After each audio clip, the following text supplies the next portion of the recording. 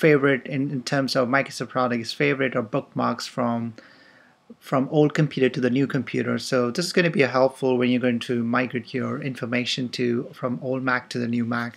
So the very first thing you have to do is you have to start your Safari Explorer, and with the very top left menu you will see an option saying File menu. Just click on File menu, and you'll see an option saying Export Bookmarks. So what I'm going to do is I'm going to export my bookmark because I have to just from my old computer, from my old Mac. So I'm just going to say Export Bookmarks, and we'll say Save as Safari Bookmarks. You can say yes, or you can just also create date for example today, 26th of November 2013, just to make sure you can just identify according to the dates. And you can also locate the destination path. So for as of now, default is download, but you can also go for I want to save the bookmark on my desktop, so I'll say OK desktop and just say save.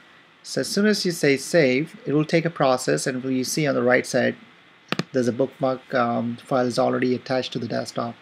So it's pretty simple, but if you don't know, it's hard. It's going to be so if you want to transfer the same file, you can just copy paste to the USB flash drive, or you can send an email to yourself and download to your new computer, and just save it to any location of the computer. Then go back to Safari and click on the same file menu and say import bookmark, and select to the destination source of not the destination source of the file where you want to capture the bookmarks, and select the Safari file. For example, this is the file where you're going to upload it, and say import, and you will see each and every information you had bookmarked on your old computer has been transferred to the new one. So it's pretty much simple, and I hope the video will make you more simple. And if you have any questions about any Apple product or a Macintosh computers, let me know, and I'll be happy to share my information.